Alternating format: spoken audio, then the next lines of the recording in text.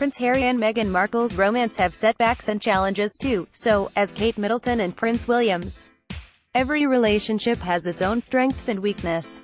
Tracey Cox, a columnist who specializes in dating, sex and relationship, unveiled the royal romance between Prince Harry and Markle and Prince William in Middleton.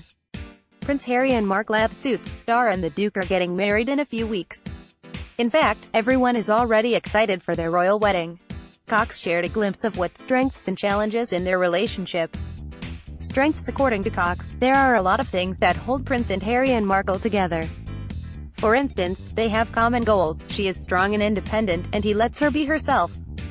In addition, Prince Harry and Markle are already grown-ups when they met. Both have already formed their individuality. Also, their friends and family are supportive of their relationship. Weaknesses. Although their royal romance is very ideal, there are also setbacks. Markle is an accomplished actress and she gave up her acting career to be with Prince Harry. In addition, Markle was previously married. This could mean that she has no intention of staying married unless it's working. Due to this, some don't like her for Prince Harry. In fact, former MP Ann Widdecombe called her trouble. Also, the actress is already 36 years old.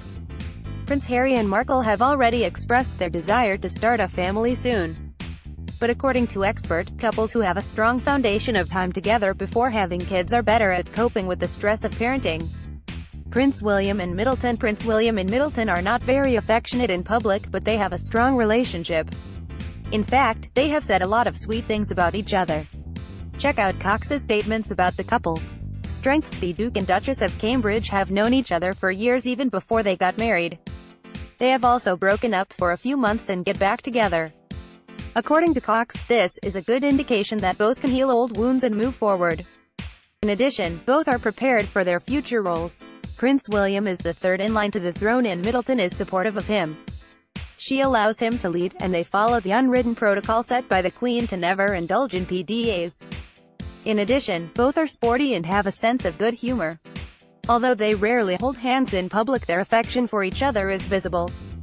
Prince William and Middleton are expecting their third baby in April. Weaknesses. According to Cox, while it's good that both met when they were just teens, there are also challenges.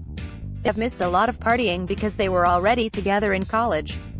In addition, when one grows in another direction, it can be more destabilizing. Also, when Prince William becomes king, his royal duties might come before his family.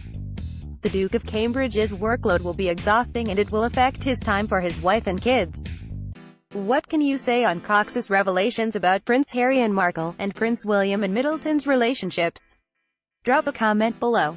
Tracey Cox explained Prince Harry, Meghan Markle, and Prince William, Kate Middleton's relationship in details.